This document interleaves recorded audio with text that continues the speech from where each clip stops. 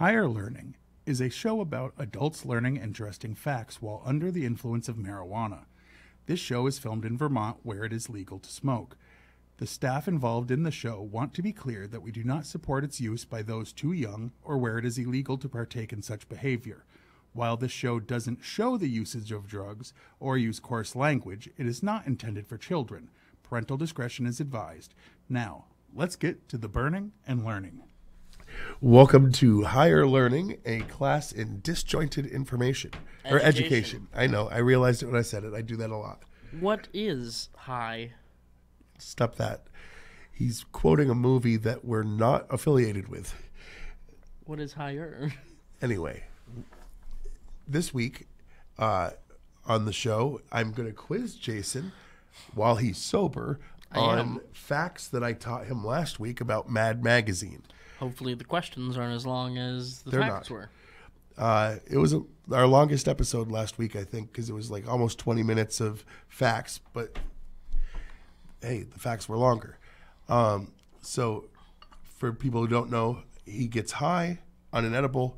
I teach him 25 facts. We come in a week later is usually the plan. It doesn't always work out that way, but this week it is. It did work out. And I quiz him on those facts and see if he can puff, puff, pass or puff, puff, fail. And so far, he's only puff, puff, passed twice. Let's see how he does with these questions about Mad Magazine. Mad was published by comic book company EC under William Gaines. The EC stood for Entertaining Comics. But before he took over from his father, Max, what did it stand for? Educational Comics? That is correct. Everyone that knows Mad Magazine knows Alfred E. Neuman is the mascot. But who created him? I mean, there's not an answer. Nobody knows. Exactly. Nobody knows. Clipboard or whatever. They stole him. They stole him completely, and he had been used by dozens of companies, and no one had a copyright on it. It was weird. In the first of many apologies, publisher William Gaines apologized early on for a fake biography of himself. Which of these things was not claimed about him in his autobiography? That his father was a communist, he was engaged to a farm animal, or he had bouts of pyromania. A farm animal? That's correct. He did not claim to have been engaged to a farm animal. Good. Very good. Good. Alfred E. Neuman was so recognizable, a letter was delivered from what country? Oh. Hold on. To Mad's New York offices without an address, just a drawing of Alfred on the envelope. New Zealand? Yes. Oh. All right. So 4 for 4. Thank you, New Zealand, for being so guessable. Sure. In 1960, Mad appeared to predict the win of JFK over Richard Nixon. Their cover was printed weeks before the election. How'd they do it? It's a simple trick called you print both outcomes and flip the book to whichever way wins. Exactly. The back cover was for Richard Nixon. And they said, just put it facing the way who wins. Exactly. Okay. Who was the character Moxie Kausnowski in Mad Magazine? Like his female companion? Alfred's? Yeah, girlfriend. Okay. But yeah. Don't be politically correct. She looked like a female version of him, and people thought that was a little weird. No. I mean... kind of like the Millhouses? I mean, yeah, where they weren't related but looked alike. After 44 years of not having any ads, why did Mad start using ads in 2001? There's 3 options. Oh. Slipping sales, so they needed the money, to pay for a switch to full color, or they were bought by Time Warner and were told to.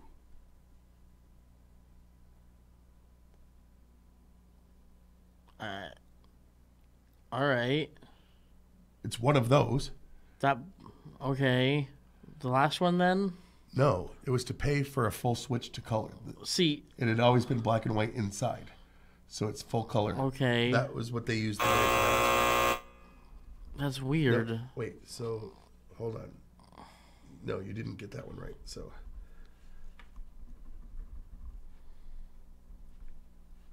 let's see. Spy vs. Spy was created by a Cuban cartoonist named Antonio Prohías. Prohías? I don't know. Sure. Why did he leave his home of Cuba?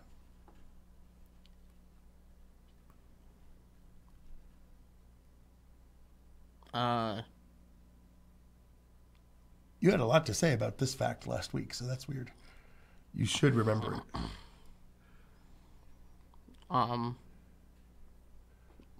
The evil dictator that was in charge? No, he was suspected of being a spy for the CIA. All right. The guy who created Spy vs. Spy was an accused spy. So false. You got it wrong, I mean. With magazines like National Geographic and Playboy having fold-out centerfolds, Mad's Al Jaffee created what in response?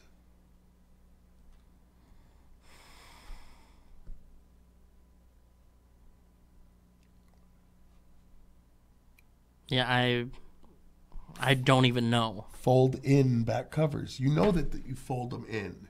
I didn't know that. I mean, maybe you taught me last week, but that doesn't mean anything. I don't know literally that. showed him them. They're in the back of everyone, but okay. Mad had a movie called Mad Magazine Presents Up the Academy, directed by Robert Downey Sr. It was so bad, William Gaines did what? He asked for them to remove Mad TV Presents. Not from Mad it. TV. Or Mad Magazine. Yeah. He wanted every reference to Mad removed from it.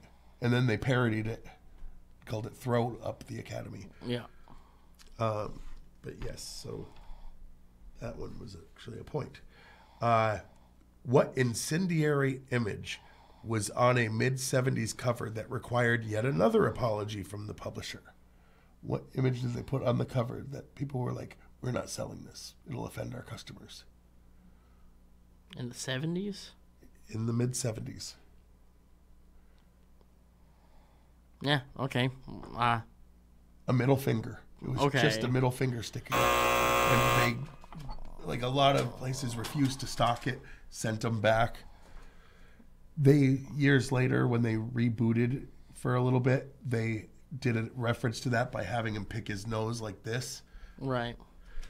What is 43-man Squamish? It's a sport made up Correct. by Mad Magazine. Bonus point.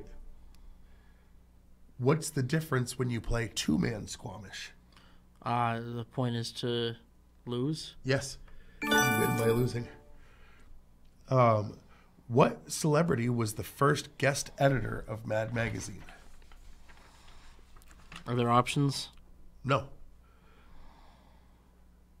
I have no idea. Weird Al Yankovic. Talked about. All right.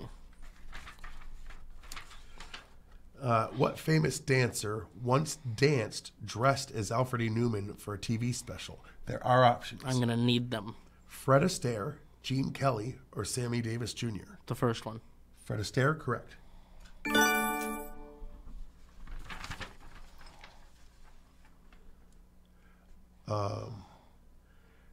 The first issue of Mad was actually called something. Oh, sorry. It retailed for 10 cents and was titled what? It wasn't just called Mad. What was it called? Because they were known for, you know, their other stuff like Tales from the Crypt or whatever, where it was like. Yeah, I don't know. It was Tales Calculated to Drive You Mad. Why did DC Comics send a threatening letter to Mad?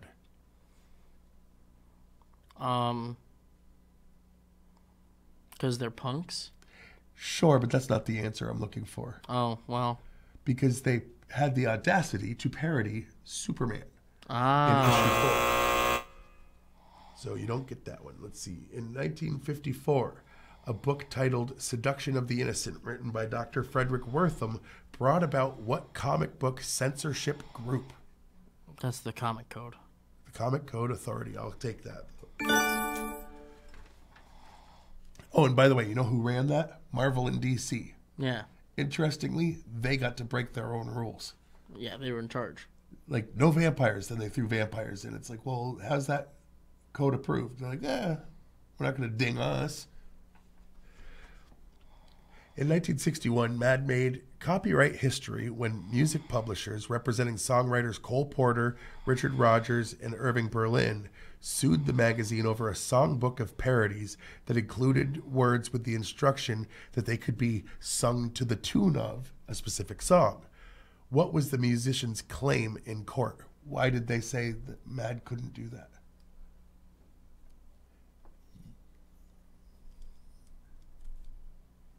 I don't know. They claimed only the original authors could legally parody their own songs. It was just as ridiculous last week when you were like, that's ridiculous. The magazine's mascot went unnamed until a staff member noticed the name Alfred Neuman. Where? Childhood bully? No. Okay. Credits of a movie. It was Randy Newman's uncle, actually. Okay. Spelt different. They changed the spelling and added the E so they wouldn't get sued. But singer Randy Newman, it was his uncle's Alfred. That's where they got the name. All right.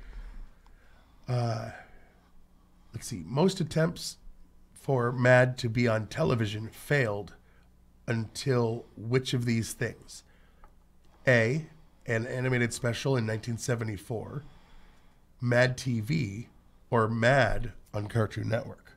Which was the first one to do well on TV? I would assume Mad TV. Correct. Because the animated special never aired. It's on YouTube, though. I mentioned that last week. Mad inspired many imitators. Give me that point. Oh, yes. Sorry. Definitely.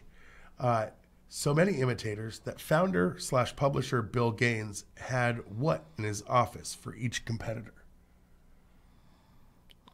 Say it again. Okay. Mad had many imitators. So many that the founder and publisher Bill Gaines had something in his office for each of the competitors to Mad.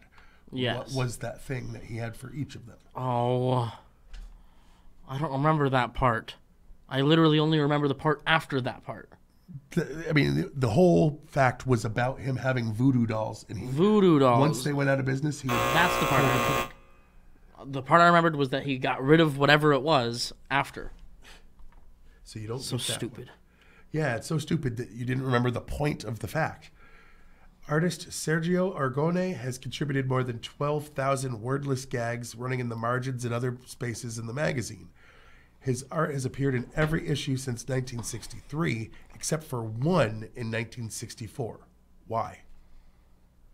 Why wasn't it in that one? Why did he have no artwork in one issue in 1964?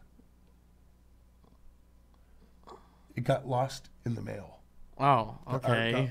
He mailed in the artwork and it never showed up, so they left it blank. So you don't get that one. Let's see. Alfred E. Neuman has appeared outside of Mad Magazine since becoming their mascot. Which of these is not an appearance that actually exists? So two of these he appeared in, one he didn't. A Peanuts strip, The Simpsons, or Spider-Man comic? Spider-Man. Correct. He was in Superman, yeah. So you get that one. Let's see. Boom. What was The Mad Show in 1966? It was a musical. An off-Broadway play, musical, yes. Get that one. And the last one. What was the first movie parody in an issue of Mad? Like, what movie did they make fun of? Oh.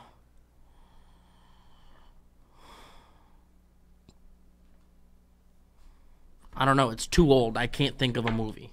King Kong. Ah, a bad movie. And for a bonus point, what did they call their parody? Ping Pong. Ah, okay. All right. So let's see. You got 15 right.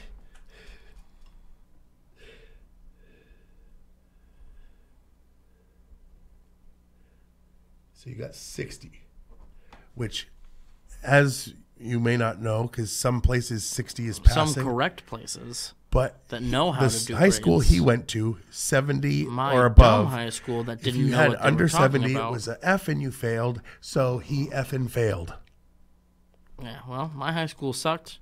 But next week, he's going to come in high, and I'm going to try to teach him. Hopefully, they'll sink in this time. See, it's my bad facts, teacher, not my bad right, learning. 25 facts on another topic. I don't know what it is yet, but we'll see if he can puff, puff, pass. Or puff, puff, fail.